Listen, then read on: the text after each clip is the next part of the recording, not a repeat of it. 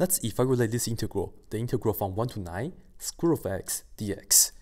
And as usual, whenever you are dealing with square root in calculus, most likely we should write it as to the 1/2 power, because that way we can use the power rule or maybe the reverse power rule.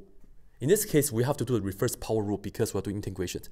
But let's just write this as the integral from 1 to 9, x, and the square root becomes 1/2 power dx. And now, for the reverse power rule, we are going to add 1 to the exponent first. And let's work this out. 1/2 plus 1, which is 1/2 plus 2/2, which will get you 3/2. And that's the new exponent. And we are going to divide by the new exponent. Divide by 3/2, it's the same as multiply by 2/3. So I'm just going to put this right here. Multiply by 2/3. This part is to do the antiderivative. The next part is going to be, let me write this down, 2/3 x to the 3/2 power. This will be the antiderivative for square root of x. And now I still have to plug in the numbers and subtract.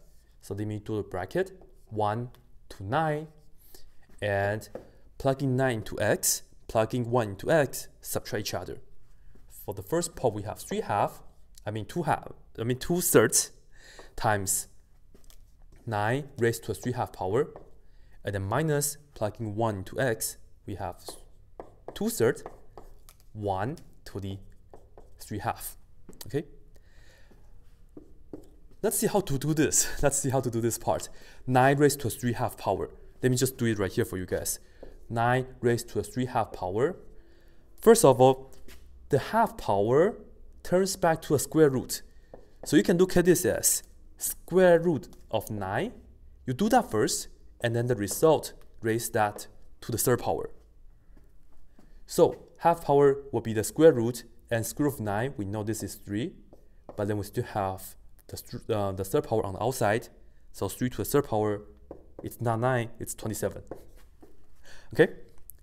So anyways, this power here is 27, and let me just write this down. This is 2/3 times 27, and this is just minus 2/3 times 1 to any power is just 1, so this is 1.